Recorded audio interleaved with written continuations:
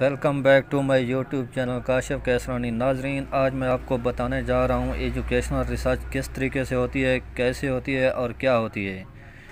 Educational research is classified to basic research, applied research and action search. ये तीन चीज़ों पे होती है, एक बेसिक पे, अप्लाइड पे और एक्शन पे।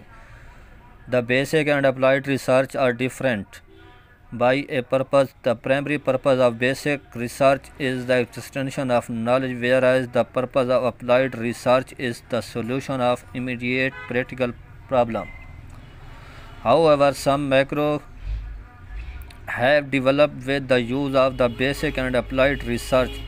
One such exception is that the basic research is completed and applied research is simple in its methodology.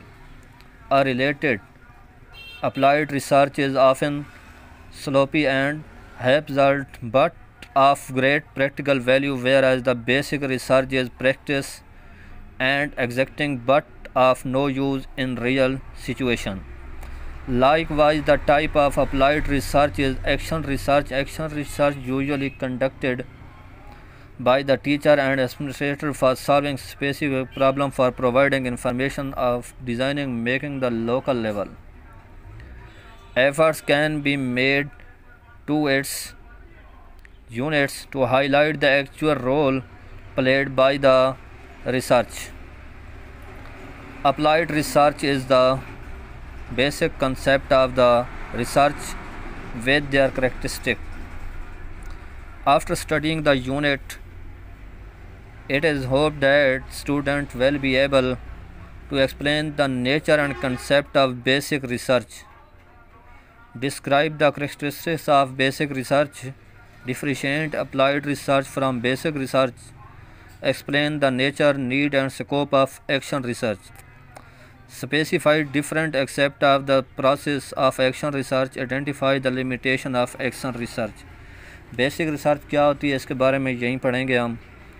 This type of research is also regarded the fundamental pure research. It is based on both generalization principle and theories of education. It results in discovery of useful concepts such as those motivation, reinforcement, contact formation. It is not concerned with the day problem. The basic research has the following characteristics. उसकी खसूसियात क्या हैं? It aims that developing educational theories and principles that will be applicable to a broad population. It requires experting training. It makes use of wide recording range of methodology to locate the research problem. Highly specific hypotheses are developed. It involves careful attention so that the error is reduced to minimum. It calls for a complex analysis of data. The generalization usually remain confined to books and research reports. William Versma has recently very high rightly stated that sound theory increases the fruitfulness of research by providing significant leads for inquiry, by leading the seemingly discrete finding by means of similar underlying process, and by providing as explanation of observed relationship. However, this research is done by the outstanding expert with the help of the desired facilities. It demands higher level of problem, procedure, tools, control, analysis. It is expected to be more expert as it has far-reaching consequences. Applied research. This type of research is also called fundamental research. Education, like medicine, is an applied research. Education is an medicine to find improvement for the education or medicine, both to be understood as the field of human action, not as the field of knowledge. ये थी हमारा आज का topic.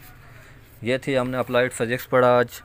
नाजरीन, अभी इसके बाद हम थोड़ा रिवाइज़ करेंगे एक्शन रिसर्च के मुताबिक. This process by which Practitioners attempt to study their problems significantly in order to guide the correct and evaluate their decision, and action is called action research.